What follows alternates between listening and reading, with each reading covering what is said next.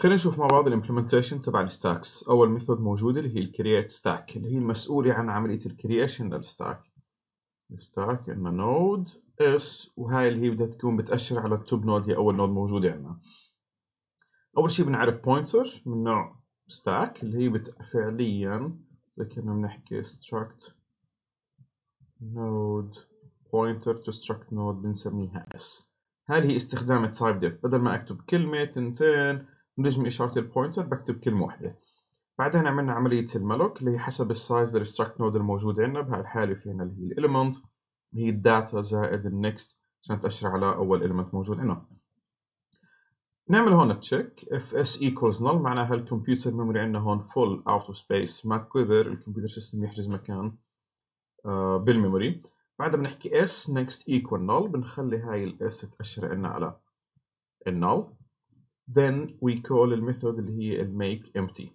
بعد ما نخلص الميثود call make empty بنعمل هون اللي هي return للستاك الموجودة عندنا.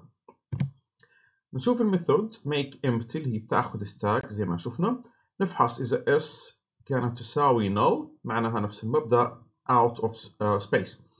else من اسمها الميثود make empty اللي بدها تعمل انها تفضي الستاك، ف else while stack not empty، ما دام الستاك عندنا مش فاضية اللي بدنا نعمله pop element من s.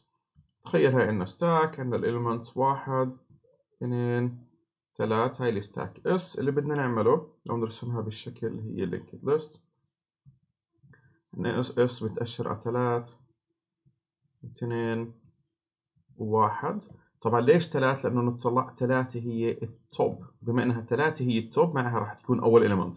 راح نعمل بوب يعني نشيل أول إليمنت وبصير اس تأشر وين؟ على الثاني، هي بوب بنشيل.